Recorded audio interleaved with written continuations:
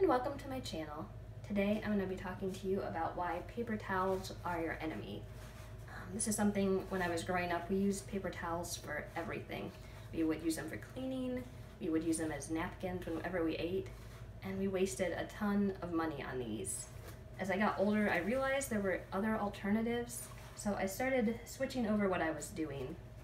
One thing I started doing was switching to cleaning rags. I got these at the automotive aisle for just a few dollars, and I use them whenever I clean, so I don't have to keep using paper towels.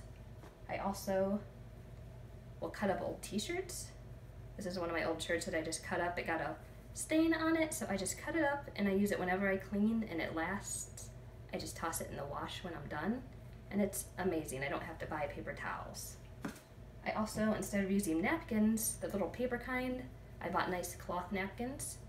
They're, all kinds of decorations on them that you can buy that match whatever style you have. They have different kinds. You can buy these at any home store. Target, Walmart carries these.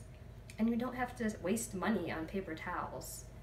You might be thinking like, oh, I don't spend that much money on paper towels, but it really adds up.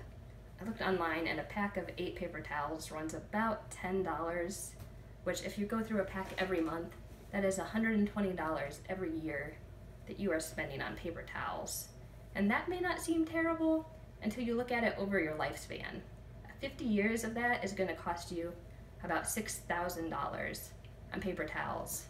And you don't have to buy paper towels. You don't have to spend that $6,000 over your lifespan on these. They go in the trash. Yeah, they make things a little easier, but they're not necessary, and they're an unnecessary expense. So try to go back to the old-fashioned ways of things, reusing things, repurposing things, and it will make a huge difference in your life. I hope that's helpful, and I hope you have a nice day today.